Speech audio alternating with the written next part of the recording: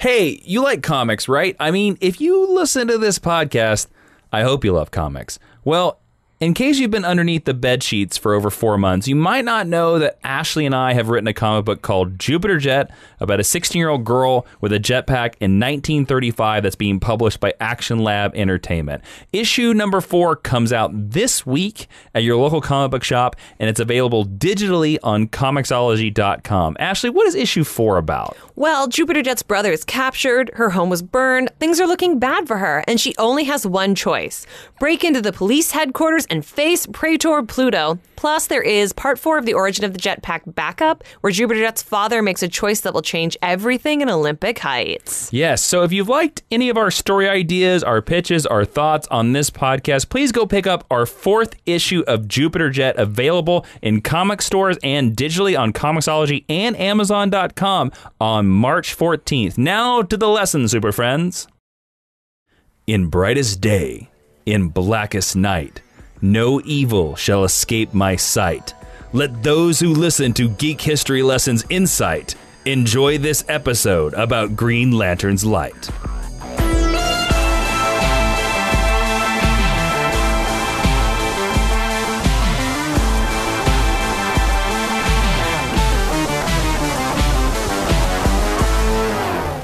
Hello and welcome to Geek History Lesson. I am Jason Emerald Inman. I am Ashley Victoria Robinson. Welcome to your Mind University, because you have stumbled onto the podcast where we take one character, construct, or ring bearer from popular culture and teach you everything you need to know about them in about an hour. And today, we're finally talking about this guy. Yes, we're talking about Hal Jordan, what some would call the greatest Green Lantern, or he's called that in several of the storylines online. And we're talking about this because DC Comics is soon to release Green Lantern Earth 1. It is their hardcover series about Hal Jordan. It's being written, it's co-writer artist Gabriel Hardman and co-writer Corinna Bechko? I don't know how you say your last name, but that is going to hit comic stores very soon. So we thought if there was any time to talk about Hal Jordan, it is now. Now, this episode was requested by a lot of Mind University students.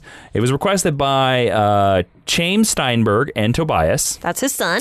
Ethan Isaiah Mackey, Jack Paul Roca, and at Dixon Bowley. And if I misread any of those names, it's because I'm terrible with names. I know it was also recommended by Fredericton, New Brunswick's own Cameron, but I'm the one who updates this list, and I only updated about once a month, but I remember his tweet from Twitter, so shout out to you. I'm sorry, I remember your Twitter handle. You're a really nice guy. Cameron from Fredericton, blame Ashley. It's my fault. I'll own that, but I do remember his tweet. Okay, cool. Well, I add him to the list, and hopefully I remember him. All right, let's move into the first section of our podcast about Hal Jordan, the 10-cent origin. Yes, the 10-cent origin is where Jason is going to go over all the creators, power sets, and everything you basically need to know about Hal Jordan in case you ever go to a Lantern Corps-themed cocktail party and someone's like, hey, who is this first but actually the second Green Lantern? There ain't no party like an a cocktail party. Yeah. Hey. Sure. Oh. I bet the Guardians are a good time. They are. Of course, Hal Jordan is a DC Comics character. His first appearance was in Showcase number 22 in October of 1959. He's so old. He was created by John Broome and Gil Kane. His full name is Harold Hal Jordan. He, of course, is a human from Earth. His team affiliations have been the Green Lantern Corps and several different versions of the Justice League. He has had partnerships with Flash Barry Allen, Green Arrow Oliver Queen, Guy Gardner, John Stewart, Kyle Rayner, Kilowog, and Ganthet. His notable aliases have been Green Lantern, Pole Manning, Parallax, Spectre, and Highball. That is his code name when he is a pilot. And his abilities are he is a trained Air Force pilot, and when he wears the power rings, he can make generations of hard light constructs. He can fly. He can do force fields. He can basically make anything his mind can think of. Wow. You don't sound enthused about Hal Jordan at all. Should we just quit the episode right now, Ashley? No. Hal's great. And everyone tells me how great Hal is all the time. No, Well, tell everybody how great the Meet Cute is. The Meet Cute is the part of the podcast that we stole from Romantic Comedy Rating. Fun fact, Jason has a Green Lantern cup he's drinking out of. Yep, with Hal Jordan on it. Where we tell you the first time we met this character and how cute it was. Now, Ashley, I am very curious because... I bet you can guess. I don't know if I can. Okay, where did you first meet Hal Jordan? Honestly, I have no idea where I first met Hal Jordan. You said honestly. Do you lie about some of these? Do you lie about some of these Meet Cutes? No. Have you been lying to our students? If I was lying to our students, I'd have better answers than Batman the Animated Series. Well, Hal Jordan never appears in Batman the Animated Series. Is he in the Justice League animated series? He is for 10 seconds. Okay, I don't, because I was like, I honestly, I have no idea. Voiced by Adam Baldwin. That's not a plus. Well, like I said, he's in it for 10 seconds. Well, there you go. So you cannot say any of those animated series. I really honestly don't know because I guess it must have been some Kyle comic I read. I would assume it'd be Green Lantern Rebirth. I guess I've read like 3 whole Hal Jordan comics in my life. And that's a low number with how many hundreds of Hal Jordan comics there are. I just mean like with him in the starring role. Sure. Because he's not. I actually think he's a super overrated Green Lantern. I have no idea because Hal was a character because the first Green Lantern I ever read was Kyle. Yep. And because John was the animated Hal Jordan. Yes, he was. I feel like he's a character I heard a lot about and I knew a lot about, but I honestly can't tell you what my first actual story with him was. Sure. So there's my real crappy Meet Cute. Jason, where did you first meet Hal Jordan? Well, Ashley, there was a storyline called The Return of Superman. And it was about, you can guess it, The Return of Superman. Hal Jordan. Yeah. No, The Return of Superman. But Hal is in The Return of Superman because Cyborg Superman and Mongol blow up Coast City, and Hal is in it because Mongol kicks his butt. He has a cast. He has this gray hair. Now, during this comic book in The Return of Superman, Superman, of course, had a mullet, and I had no idea that Coast City had fallen. But my first real big Hal kind of Meet Cute is Green Lantern number 0, which is during 0 Hour. It is the Kyle Rayner versus Hal Jordan as Parallax. He's the crazy main villain. It's one of my favorite issues. I got Kyle Rayner, Green Lantern creator, to sign it for me one time, and it's an awesome copy, and I still have it.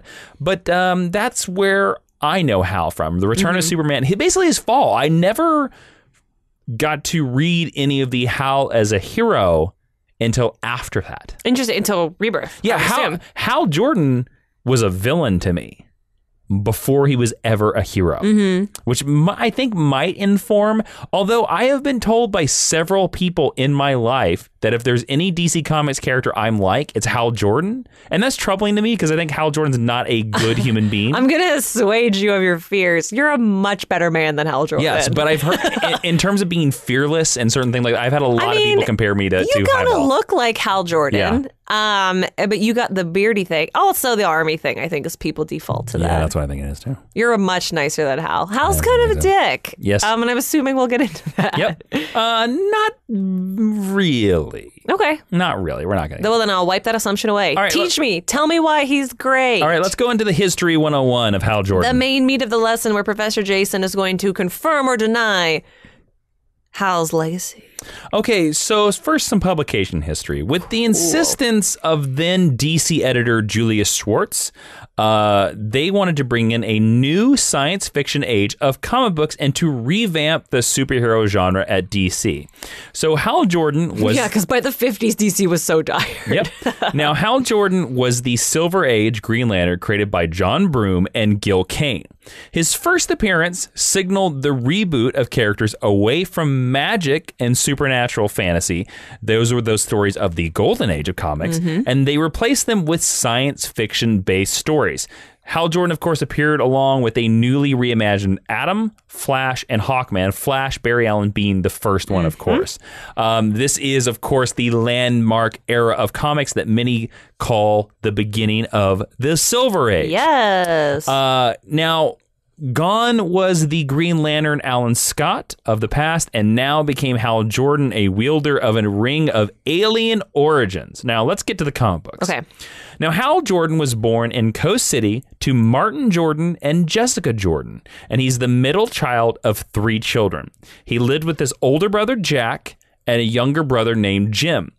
As a young child, he idolized... Why are you laughing at Jim? They have such, like, Jack, Hal, and Jim. It's such, like, old-timey 1950s we're going to the sock hop dude names. He's a 1959 character. I know. I just think it's cute. I think it's quaint. Okay. I like it. It's funny.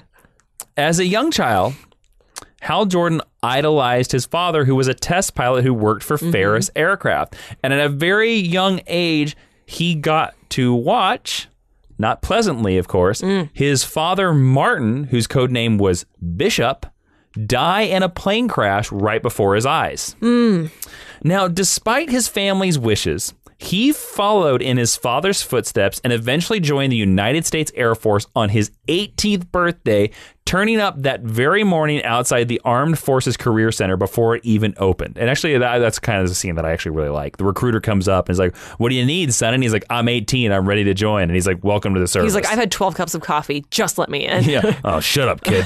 God, let me open the door. He's Damn like, it." "Happy birthday to me." Eventually, though, Hal Jordan, like most things in his life, he screws it up and he's thrown out of the Air Force and eventually ended up working for Ferris Air.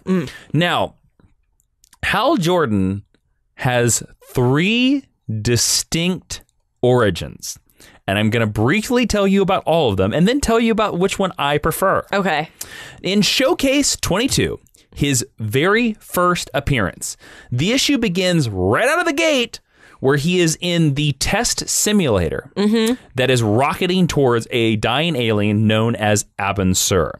Now, his Green Lantern ring, Abin Sur's a Green Lantern ring, I mean, has identified Hal as an honest man born without fear.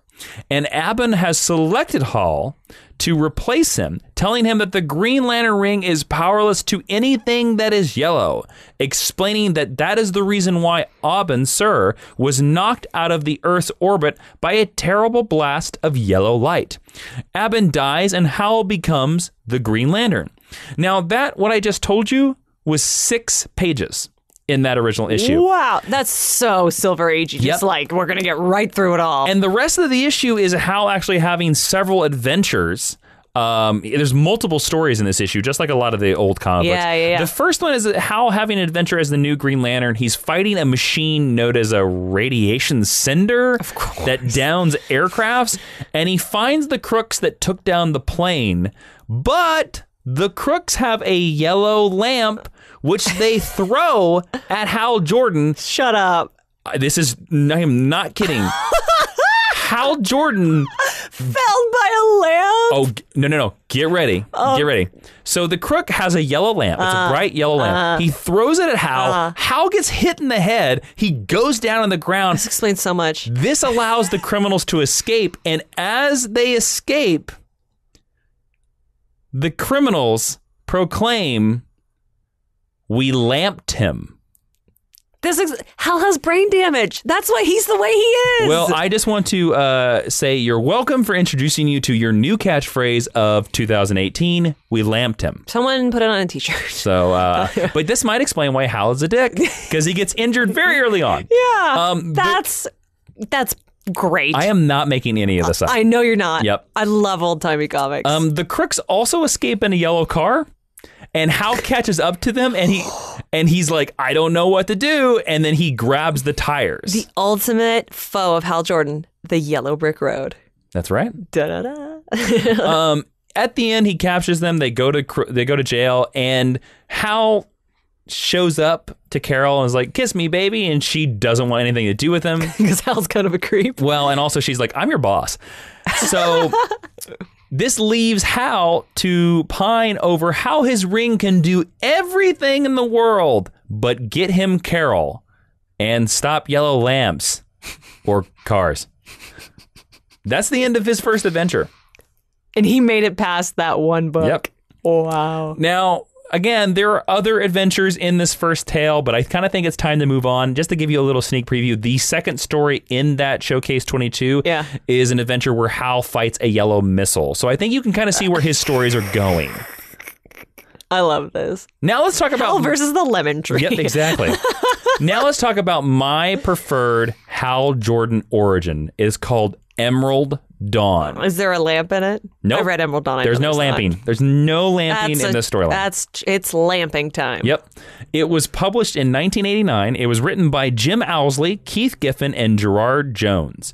Now, this was an attempt at a modern post-Crisis on Infinite Earths Green Lantern origin. Now, Ashley, what is Crisis on Infinite Earths? There were so many Earths, and DC editorial was like, there's so many Earths. So the Anti-Monitor ate them all and pooped out one. Yep. And this was, of course, DC's attempt in 1985 to simplify their universe. Now, I'm going to tell you this origin. I'm going to tell you another origin, and then we're going to go back before Crisis on Infinite Earths. But since there are 3 different origins, I wanted to tell you all about them. This is number 2. This is Emerald Dawn. This is my preferred origin. Cool. Now, in this version, Hal tried to follow his father's footsteps, and he worked his way to become a professional pilot. In this version, it is never stated that he joins the Air Force, but I like that he joins the Air Force, so I'm just going to say it happened before the story. Sure. However, he's not a successful pilot, and he's mocked by his peers. And after some particularly harsh comments on his failure in his career, as well as his personal life in a bar, Hal causes an accident with his vehicle, swerving to miss a billboard on the side of the road, which leaves some of his friends seriously wounded. Now, Hal wakes up in the hospital and learns what caused the accident. It's because Hal Jordan was drunk. Oh. Hal Jordan, this origin starts out, Hal Jordan is a drunk driver. DUI. Yes. Can never go to Canada because it's a felony. And there. Everybody in the book, the nurses and Carol, there's a whole page of it where they're like, I know people that have been killed by drunk drivers. This is terrible of you. And Carol doesn't even say anything. Carol sees him. He goes, Carol. She slams the door and walks out. I mean, let's be honest. Carol's way too good for Hal. Oh, 100%. Like, even at his best. I'm going to give you a fair warning, though. We're not going to talk about Carol Ferris that much because... You can request a Carol Ferris episode. Exactly. And she was Star Sapphire for a while, so there's plenty of stuff to talk about her, I mean. But in Hal's story, Carol is not really that meaningful to it, to be honest with you. And I think kind of that shows maybe the arrogance of Hal, but Carol, until I would say the Jeff Johns run, doesn't get the importance that many other ladies of the superheroes, like Iris Allen, and Lois Lane, and Lois Lane. I mean, even Selena Kyle. Carol really never gets that level beyond she's the chick that Green Lantern wants to be with. Yeah, and she's often, especially in the Silver Age, like socialite lady. She's socialite damsel. Yeah. Yeah. So, poor Carol. Yeah, exactly. She has a cute hat, though. So, Drunk Hal. Yeah, Drunk Hal. Despite being in no condition to work, Hal decided to attend his plane testing job. So he's still sort of hungover and he's injured. He should not be at work. He still went to work. Great. I've been in a car crash. You can't go to work the next day. So he's in the simulator. Great. And suddenly the simulator flies away from Ferris Aircraft Facility. And before Hal could react, he was flying across Coast City and he was in the middle of the desert. Now, we all know this part of the story because it's the same in every version. Hal was dragged inside by an unknown force that spoke to him telepathically. And he was greeted by a red alien who tells Hal that he has been chosen to be his successor as the Green Lantern Guardian of Sector 2814. This, of course, is Abin Sur. Yeah. Now, Hal didn't understand the meaning of his message, and before he knew it, the alien died, and the mysterious green ring flew from the alien's dead body onto Hal's hand. No, Abin Sur. Yep, and Hal was instantly given the powers of the ring and the same uniform that he had seen the alien wearing. Suddenly wishing to just not be there, Hal realizes that he can command the ring to perform anything he desired, but because he was like, I want to get out of here, the ring made him fly high into the sky, and before he knew it, he was several thousand feet above the ground. Now, Hal keeps using the powers of the ring, but he knows that eventually he has to face the law and turn himself into the police for the accident that he caused, the injuries to his friends. As he gives in, he has to surrender every valuable object from him, including the ring, and soon he finds himself locked in prison without his Green Lantern ring.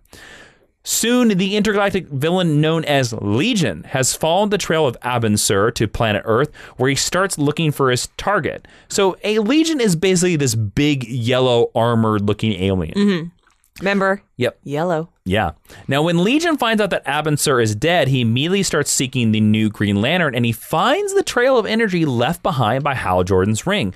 Legion soon attacks the police department, in which Hal is locked, and he kills almost every police officer inside looking for the Green Lantern and demanding for the Green Lantern to show up. In the chaos, Hal is able to walk away from his cell and reach his ring in time to confront Legion. Unfortunately, just as he's about to fight Legion, his ring runs out of power. And Legion grabs Hal and tortures him in order to learn the location of Oa and the Guardians. Now, Ashley, just before we get too far into this lesson, what is Oa and who are the Guardians? Oa is the Green Lantern... Homeworld. I want to say homeworld, but I guess base of operations Headquarters. is probably, because none of them are actually from Oa. Mm-hmm. And the Guardians are these weird, tiny, bald, blue elf people, aliens. Elf is a great way to describe them. They got pointy ears and stuff. Yeah. They kind of look like weird Keebler elves, I guess. Who that's not accurate at all. No. Who are in charge of the Green Lantern. Yes, exactly. They call themselves the Guardians of the Universe. Yeah. So without the Green Lantern energy, Hal becomes a normal mortal without a costume. Mm-hmm. So Legion can't sense him anymore, and he follows the... he leaves, basically. Yeah. And I know Legion is... he's a Green Lantern villain. He's yellow, whatever. I'm just imagining Dan Stevens from the show. Sure. So Legion goes to track down all the places that Hal has been because he can sense the residual Green Lantern energy. Oh, that's cool. So he goes to Coast City's hospital and Ferris Aircraft, and he starts terrorizing them. Now, this becomes problematic with the hospital because, again, remember at the beginning of the story, Hal injured several of his friends. So they're all there recovering. They're all at the hospital, and now Hal causes them to be injured a second time. Not very heroic. And all the people that he left down at Ferris Aircraft, they are also hurt by Hal a second time. Now, when Hal learns the bad news, he realizes that he caused it all. He realizes it's all his fault. So he runs back to the ship of Abin Sur, where he finds the ring, and he finds a Green Lantern there, and he learns how to charge the ring. Yes, because they are not forever powerful. Yep. Once the ring is charged, Hal can access the memory database of the ring and learns the background of Abin Sur, of course, the alien, and he learns the origin of Legion, the yellow monster who attacked him. Hal confronts Legion once again, and this time he uses the reactor of Abin Sur's ship to create a nuclear explosion in the desert that he hopes would destroy Legion. Now, Hal survives the explosion thanks to the ring, which protects him. And then he soon asks the ring to take him to meet another Green Lantern. The ring suddenly flies him into space and introduces him to Tomar Ray. I like Tomar Ray. He is sort of a fish bird. He's a fish bird looking. He's from Sector 2813, I believe, the sector right over. I don't know. A veteran Green Lantern who explains his current situation to the rookie Hal Jordan. They are soon both summoned to Oa, the headquarters of the Green Lanterns, and Hal is introduced to Kilowog. Who's Kilowog? He's a big pig dog looking guy. Yep. He's kind of pink. He likes to say poozer. He's huge, and he's in charge of training the new recruits. He's amazing. He's the drill sergeant of the Green Lanterns. Yes, you'll see him in the amazing movie and the even better animated series. Now, during Hal's training with Kilowog, Oa is breached for the first time in centuries, and every Green Lantern, including Hal, confronts Legion. And then we finally learn the origin of Legion. Apparently, in the ancient times, the Green Lantern Corps came across the planet Tik-Tik in Space Sector 407, which was home to an aggressive insectile race. After conquering their own planet, this insectile race began to spread to the rest of the galaxy, at which point the Guardians of the Universe decided to take action, sending the Green Lanterns to beat back the Tik-Tik and seal off their planet.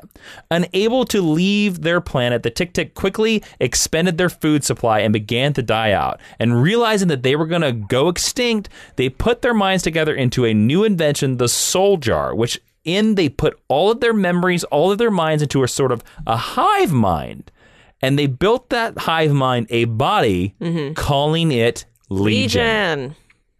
It's actually a biblical reference. Yep, I like the villain of Legion. Yeah, Legion's cool. Now, Hal Jordan attacked and dragged Legion across a muddy area of Oa, which covered Legion with mud, which allowed the Green Lanterns to attack Legion.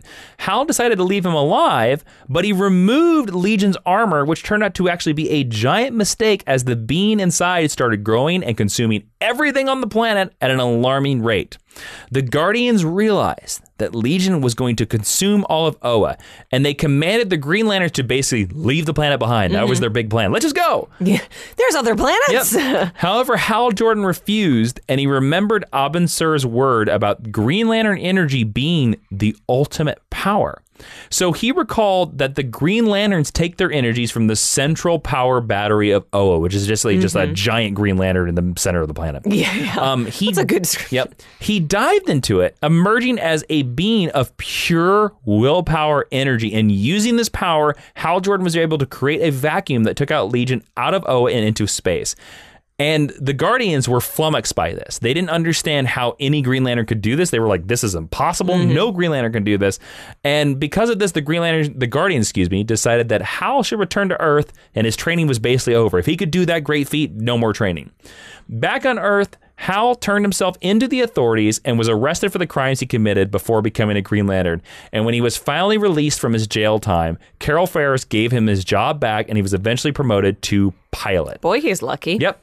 Now, there's a lot of arrogance in that run of Hal, but what do you think about that expanded origin for Hal Jordan, where he sort of like has to confront these mistakes and like he is his own worst enemy? I do appreciate that, and I think there's been a lot of human Green Lanterns, a lot of Earth-based Green Lanterns, and the one thing that I do appreciate about them is I think they all do a good job at illustrating how willpower can manifest in different people. Sure. Hal's definitely brushes up against arrogance. However, with the incident on Oa, you get to see where that level of arrogance, which some people would just classify as confidence, you get to see the pros in that.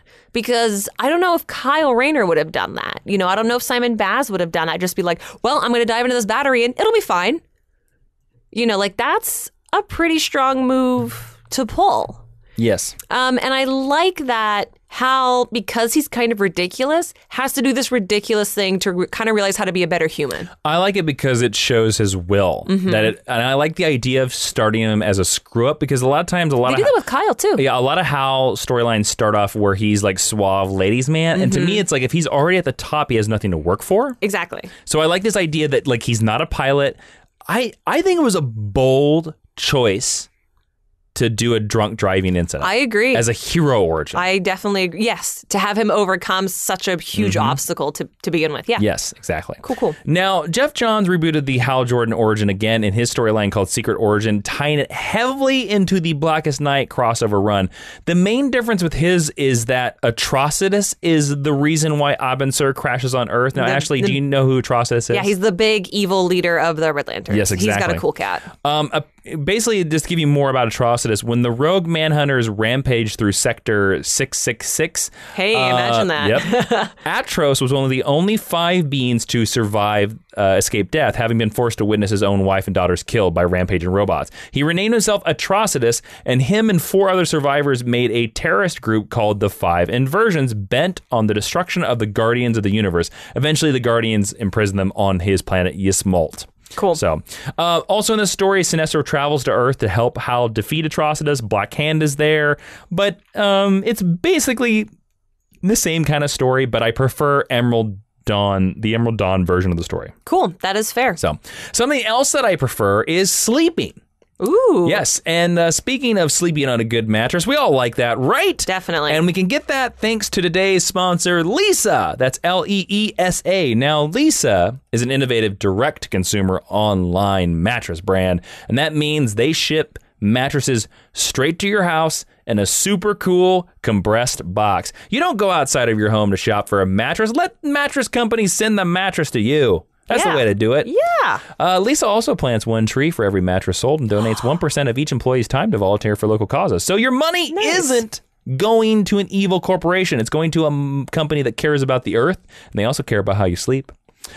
These mattresses are available in the U.S., U.K., Canada, and Germany.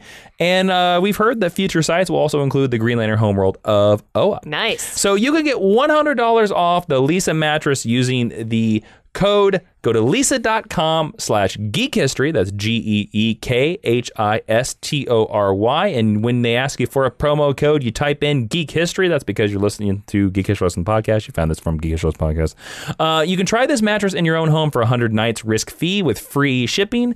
Always free shipping. So remember, $100 off any Lisa mattress using going to the URL lisa.com/geekhistory and using the promo code Geek History. It's pretty easy. Geek History. Geek History. Yeah. Yeah, Geek History. Yeah. Go to lisa.com. Geek History. I'm not even saying the end. I'm not saying Tari anymore.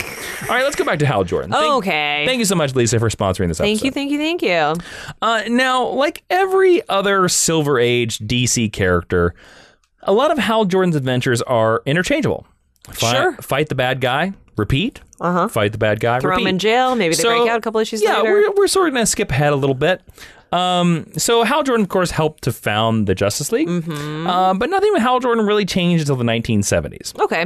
By the 1970s, some new writers were going to take over the Green Lantern, and they basically changed it forever. What? When Green Arrow was forced into Green Lantern's book, and they became the hard-traveling heroes. I feel like they need like a country song introduction. The hard-traveling heroes. Yeah, with like some plucky banjo. Yeah, for sure. Hard traveling heroes. I know they were only paired up because it was Green Lantern and Green Arrow, but these stories are great. They actually were only paired up because Green Lantern's title was doing badly in the sales, and they thought that making it a team-up book would make it sell better. It did. It actually didn't. I know, but the book was canceled. I know, but it's funny because it is one of those runs that made it last for another 10 issues. It did, but this run is now well liked. Yes, and it's really good. Now, starting with issue number 76, Dennis O'Neil took over scripting and Neil Adams became the series artist. In an introduction of a 1983 trade paperback reprinting of this run, O'Neil explained that the reason for this run became when he thought maybe he could represent his own political beliefs in comics and take on social issues of the late 60s and early 70s. So O'Neil devised the idea of portraying Hal Jordan basically as an intergalactic law enforcement officer, as an establishment against the establishment gradualist liberal figure Oliver Queen, who O'Neil had characterized as a lusty, outspoken anarchist who would stand in for the counterculture movement. So whenever people tell you that comics aren't political and shouldn't be, you can point them to this run. We're going to talk some more about that in just a second. So the stories tackled questions of power, racism, sexism, exploitation, and they actually remain in many comic experts' minds. These are the first socially conscious superhero stories of all time. And issue 76 contains a very famous scene when an African-American man confronts Green Lantern. And here's the basic story of that issue. Okay. It begins with Green Lantern saving an overweight guy from being publicly beaten to death by some kids in the street. Ollie Queen, Green Arrow, chews Hal out for saving the guy because you find out that that guy that he saved is a slumlord who doesn't fix up the building that he owns. And he's been taking the inhabitants' money and using it to buy himself nice things. So his residents are angry. When Green Lantern tries to insist that doesn't mean that they were right to beat him up and that he's got a job to do, Green Arrow basically gets up in his grill and gets on his case. Then an African-American man, walks up to Green Lantern and says one of the most famous lines in comic books. He says, and I quote, "I've been reading about you, how you work for the Blueskins, and how on our planet you helped some orange skins. And you done considerable work for the purple skins. Only there's skins you never bothered with, the black skins. I want to know how come. Answer me that, Green Lantern." Now, Ashley, it's this question with that. How much do you think should comics deal with social issues? Is there a point where it's too far? Or was this too far for these hard-traveling heroes? Or was it just a simpler time? I would just love to hear your opinions about all of that. You know? I have so many opinions about this. I 1,000% think that comics should always deal with social issues because Comics are modern North American myths, and myths are morality tales, meaning that they deal with moral issues. That's biblical, that's Greek, that's Egyptian, that's everything that Norse, everything that we think is fascinating. Comics tread that same ground. Also, I would argue that the Hard Traveling Heroes are not the first political comics. What do you think there? I mean, I'm definitely not up and up on all the earliest comics ever, but I mean, as far as superhero comics goes, it's got to be Superman.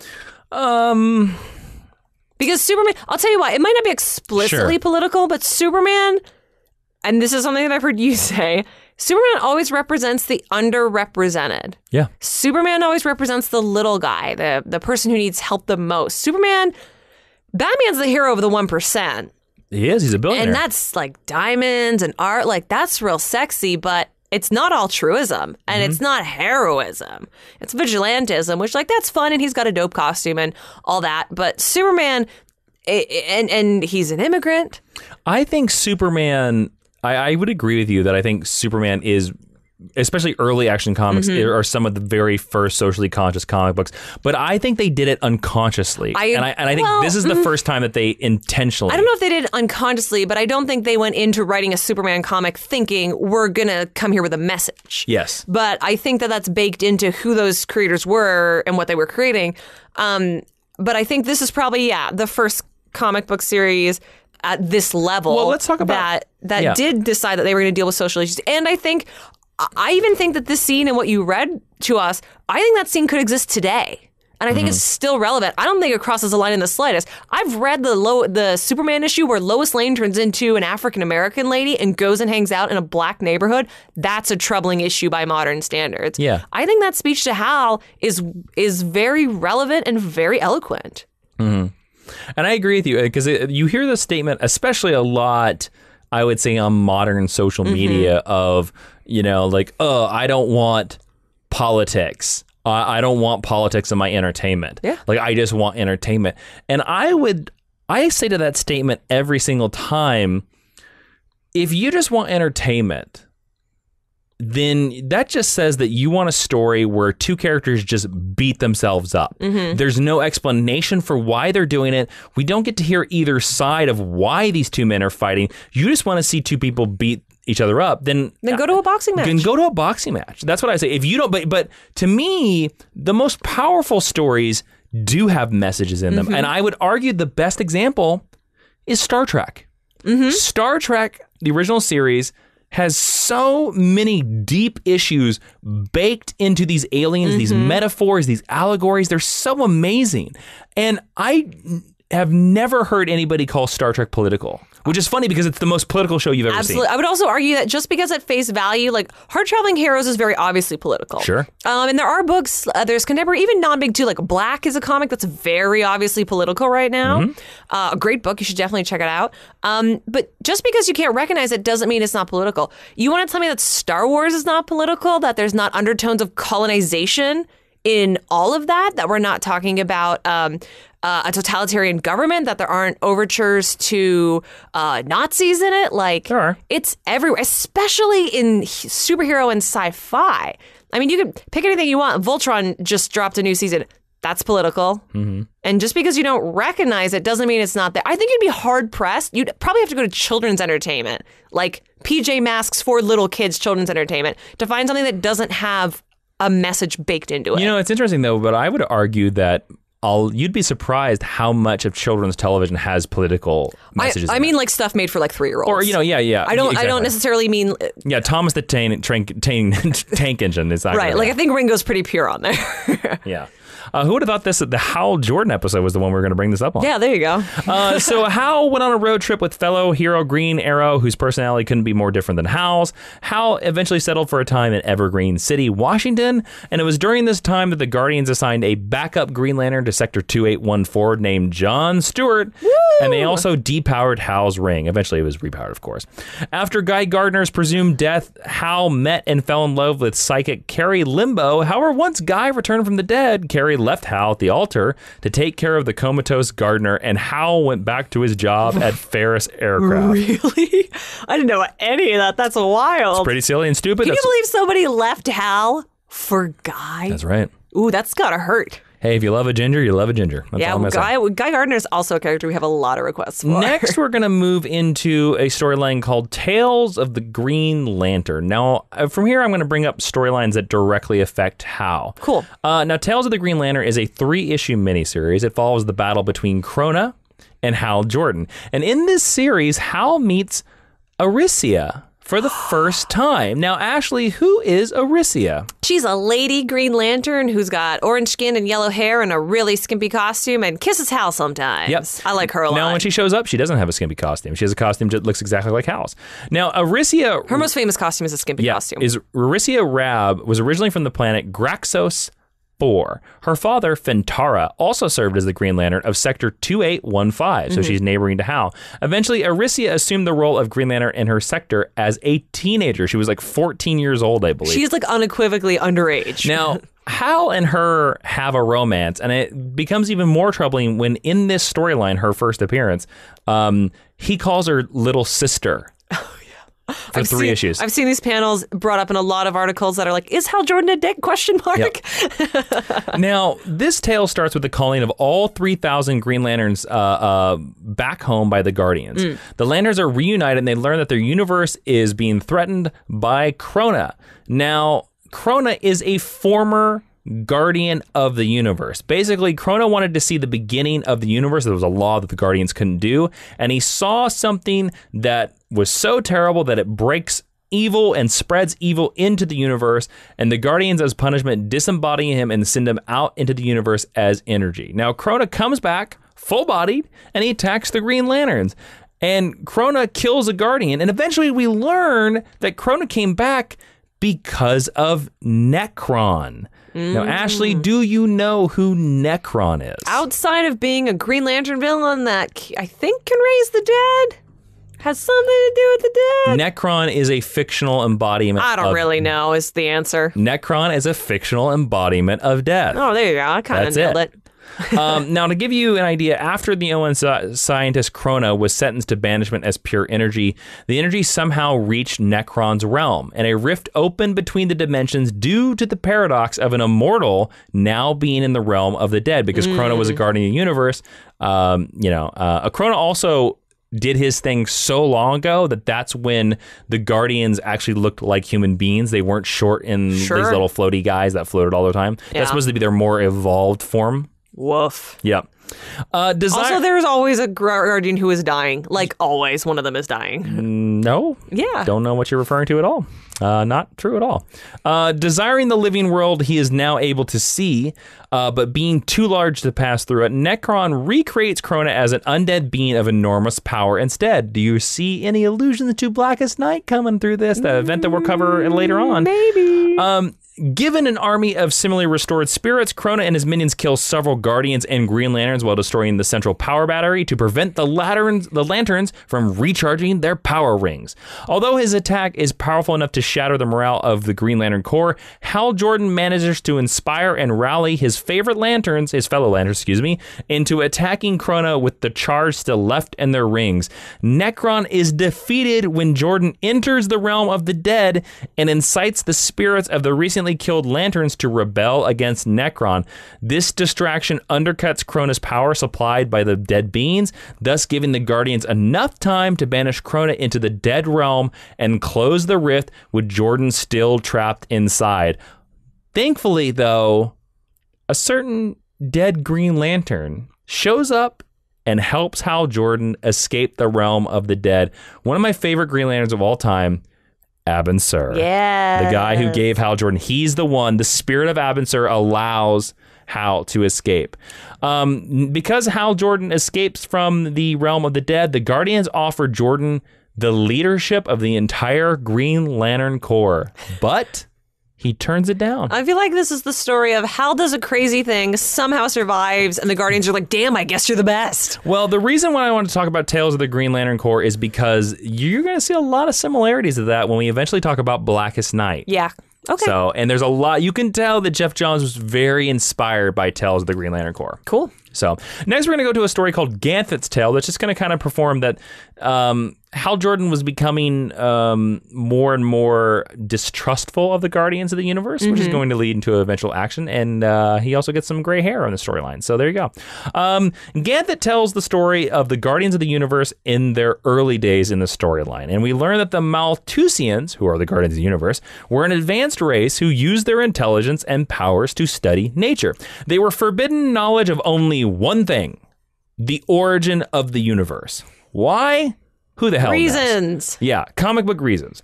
Unfortunately, one Guardian, Krona, we heard of him, became obsessed with observing the event, and he created a device that allowed him to view the creation of the universe. He saw a hand setting the universe's creation into motion. And when he attempts to see the face to whom the hand belongs, a bolt of cosmic force shattered his device, and from Krona's mistake came the force of evil into the universe. Of course, this is a lie, as we find out in the storyline. Now, Hal Jordan, during the storyline, he wakes to find Ganthet as a door, claiming that he needs Hal Jordan to rescue an entire race. Together, as they fly into outer space, Ganthet explains that what happened with Krona is that someone is trying to recreate Krona's mistake. And instead of using the image of a young universe as a reflector onto the truth about the Malthusians, this is what we learn.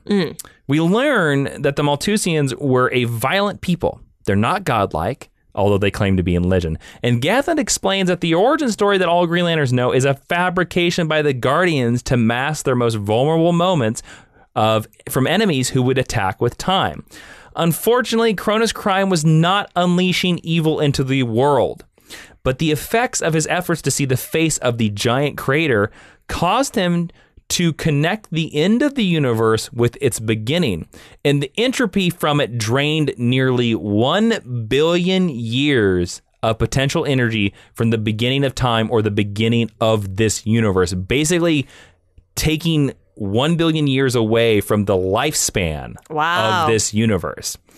After this adventure, Hal Jordan has reservations about the trustworthiness of the Guardians, especially since he learned that some of their legends are based on lies. Hal would later use this knowledge of the beginning and end of the universe in an event called 0 Hour, which we'll learn about later. Okay.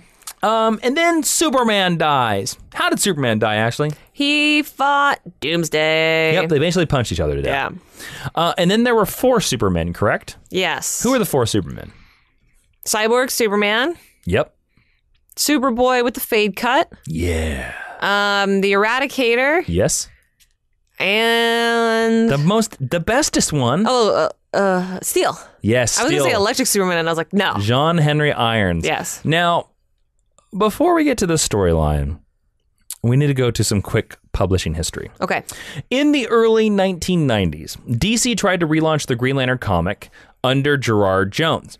Hal Jordan was rescued from his Action Comics Weekly days, where he was just a supporting character. He was a supporting character in Action Comics Weekly. He didn't even have his own title.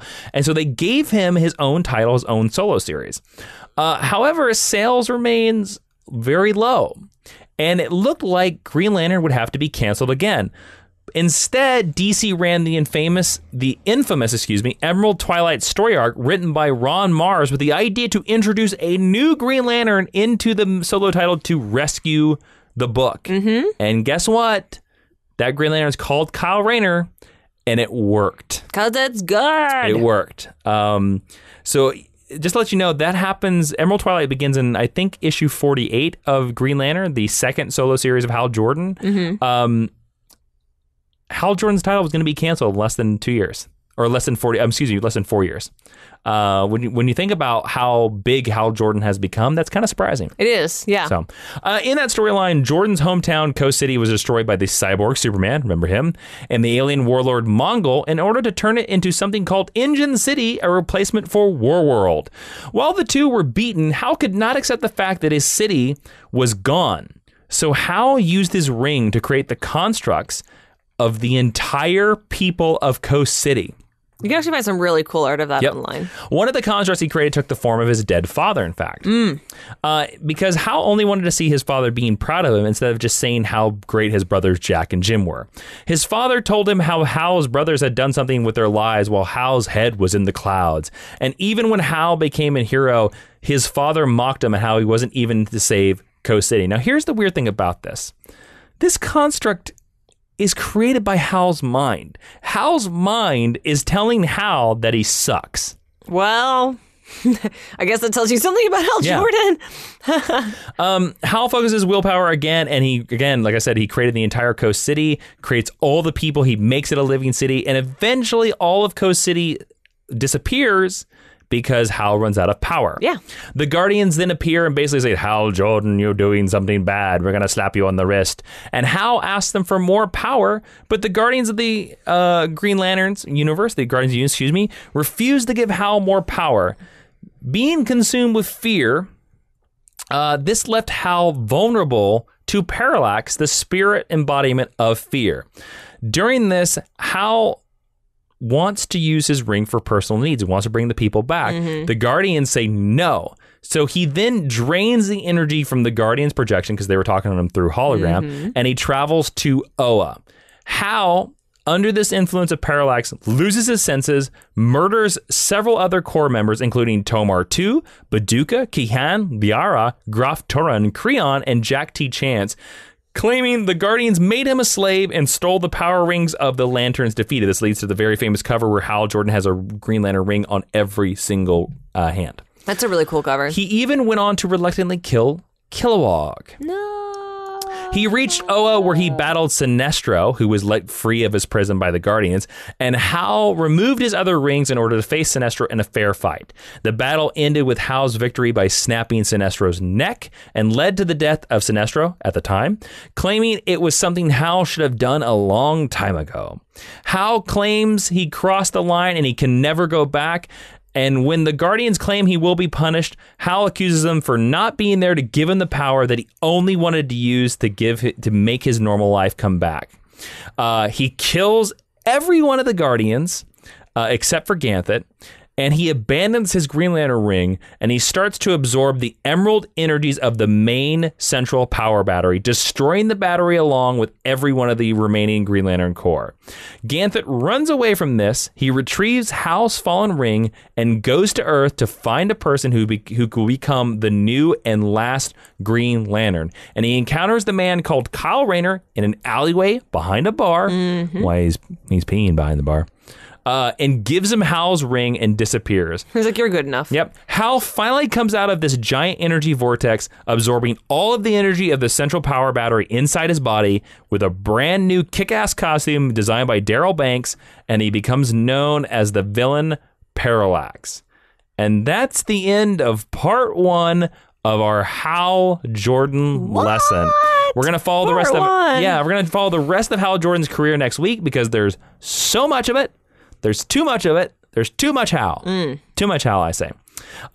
So next would be our recommended reading, but we're going to save that for next episode. You can find all of our recommended reading at geekhistorylesson.com/recommended reading. We're going to save all the rest of Hal Jordan talk for another episode. So let's go straight into our Geek History Lesson honor roll. Yes. Ashley, let's talk about that. What is that? Well, the honor roll is real easy to get on, actually. You don't even have to work that hard. You go over to iTunes, you give us a 5-star review, and we'll read whatever you write. Yeah, since we're moving all the in stuff of the Hal Jordan episode into Hal Jordan Part 2, I thought we could add 2 people. What? To Geek History Lesson honor roll. I think that's only fair. So there we're going to be receiving keys to the Teacher's Lounge soon. Enjoy your bagels. The first 5-star review comes from Spider UK, who says, listening to these episodes, new or old, are the best part of my day. Oh, thanks, man. Oh, thank you. When I was first listening almost 2 years ago now, I had just sunk into a small depression for a period. The kind and warm voices and geek-tacular teachings of Ashley and Jason were more than enough to get me socializing again and have a successful senior year. These two are phenomenal hosts, always producing some of the best content anyone can find online. Spider UK, I'm so glad that we could help you, and I'm so glad that you had a great senior year. Yeah, so, I'm glad that we could be your buddies for that. Speaking of somebody else who left us a 5-star review, Eric McNamee Eric McNamee said, "Me and my lady love listen and get into deep, thoughtful superhero-based discussions because of this podcast, and it has improved our car rides tenfold. Thank you both." Nice. How bad were their car rides before? I don't know. So Spider UK and Eric McNamee, thank you so much for joining the Geek History Lesson Honor Roll. If you want to be like these two awesome students and eat bagels in our teacher's lounge because you're on the honor roll, just go over to iTunes and leave us a 5-star review. And it's how you're going to help us on iTunes and how you can help yourself and we'll read anything you write. Yeah. Leave us 5 stars. Yeah.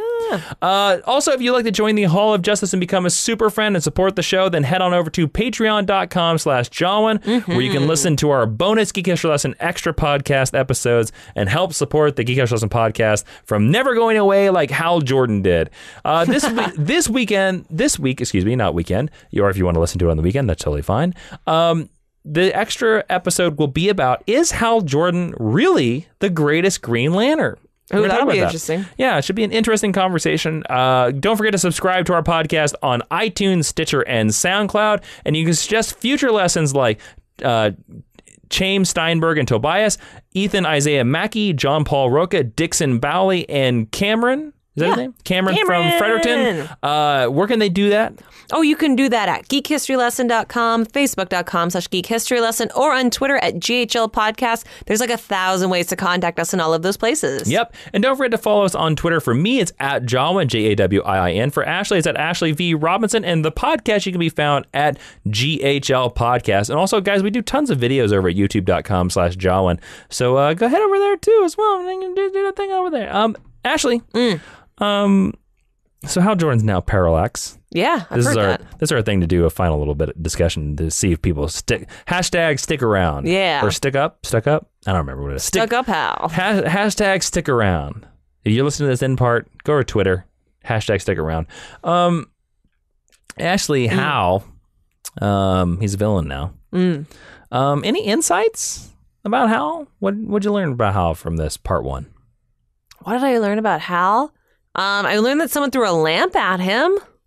Yep, we lamped him. I'll never get over that. Lamped him. It's a funny. Look. So I'm going to describe this for you again. So the guy holds up a lamp, right? And is it painted yellow or is just the light yellow? The lamp is painted yellow. Okay. So the crook he's bald. He kind of looks like Luther. He's holding up the lamp in the foreground. Hal is in the background. The guy throws the lamp. The next panel is the guy throws the lamp. Hal can see it coming at him, and he like blasts his energy at him, and he's like, "Oh no, the lamp is getting closer." And then the third panel is he gets smacked with it again. And he existed for longer than just this one issue. Yep. The gold and the silver age of comics are like awesomely dumb by modern standards. Because comics have changed a lot, and we don't get to what we have now without those things. That's one of my favorite things I've ever heard. We lamped him. Amazing. Yeah. Should that be a t-shirt? I think I said it when it happened. It should be a t-shirt. We lamped him. Let us know on Twitter if you would like a we lamped him, I just keep thinking of like, instead of it's clobbering time, like it's lamping time. It's lamping time? Yeah. I like that. It's lamping time. Yeah, sure. Why the hell not? Just put it all on there. It's lamping time. So there you go. Lamping. Just a new phrase. That's what I learned. Thank you so much for listening to this episode of Geek History Lesson. I am Jason Emerald Inman. I am Ashley Victoria Robinson. And Professor Lantern, why don't you dismiss the class? Class is now dismissed.